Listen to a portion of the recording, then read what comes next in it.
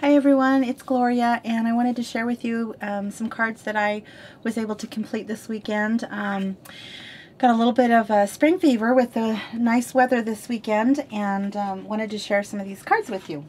So the first one I made is this birthday card, and as I've been doing with my other card videos, besides my Friday Fun ones where I'm using the paper stacks, I'm trying to still go through some scraps. So that's my goal with the cards, is to go through and use scraps and not cut up new sheets of 12 by 12 paper, or any other full sheet of paper for that matter.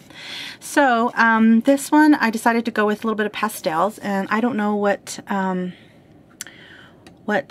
brand this paper is, but it's super cute, and it's got glitter already on it on some areas, so it's really cute. So I adhered that, and then I use these, oh gosh, these are called Just the Edge Basil Paper cardstock strips. Sorry for the glare on that, but they're just different borders, and I've had this forever. And it's just different borders and trims on there in white that you can ink up or whatever. So I just kept it white, and did my usual my scallop circle punch, and then my 2-inch circle punch in the center of that, and I stamped happy birthday with this stamp. And it's actually, I just noticed it for the first time the other day when I did this, that it's from Inkadinkado. So I didn't think I owned anything from them, but apparently I do. So I stamped that in Sweet Leaf, CTMH ink, and then tied this bow, a ribbon all the way around, and made a bow. And then I did some faux stitching with my white gel pen all the way around. And then I rounded these two bottom corners so that it flips up this way. And then I put 2 strips of that paper and rounded these bottom corners as well, and left room for my message on there. Okay, so that's the first card. The second one is actually from my Mojo Monday sketch from a couple of weeks ago, because I'm a little bit behind, and my goal is to try to do a card every week that has the sketch. So I'm kind of backed up a little bit, and I apologize for that. But here's this one, and this one's from, like I said, second to the last week of February, this sketch. And so here's my card that I made for that. And I just did 1-inch strips, and you've seen this pattern paper before in my my last card video that I did, the wedding ones, I believe. So I did that, and then I stamped this cupcake with this stamp from CTMH. It's called Good Times, and it's this cupcake right here. And I stamped that in cocoa, I believe, and then pansy purple I stamped the happy birthday at the bottom. Matches perfectly. And then tied this really pretty ribbon on the side there, and then I don't know if you can see that, but I glitzed the entire top of the cupcake just to make it really shiny and sparkly.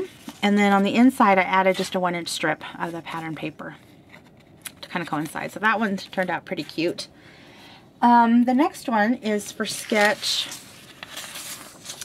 this sketch, which is from the last week of February. And so here's my card for that one. I decided to go with the squared. So I made this card using an ivory card base, and I just had all this paper that I wanted to layer. And this is, probably the camera won't pick it up very good, but this is iridescent, the paper. It's got kind of a pink, oh, there you go. You can kind of see it there. And it's got some glitter on some areas on it. So again, I followed the sketch. And then this white here border is from that Basil, the edge cardstock strips. Wow. And then I put this on Pop Dots, this top part here, and used some baker's twine from CTMH in white to tie around that and make it look like the bow is kind of sitting on top of this little egg, which is all, oh, what did I do with that one? Stickled that one in pink. And then this message I stamped in amethyst, and that message comes from this Easter time stamp set, and it's the message right here. And the egg comes from the Easter eggs stamp set, and it's the polka dot one up here. Look how cute that stamp set is. This is the first time I've used it. Sad to say, I bought it a couple of Easters ago. I think it was last year, actually. Anyway, and I rounded the bottom corners here and on this top part, and I just added some bling on there and didn't do anything to the inside on this one.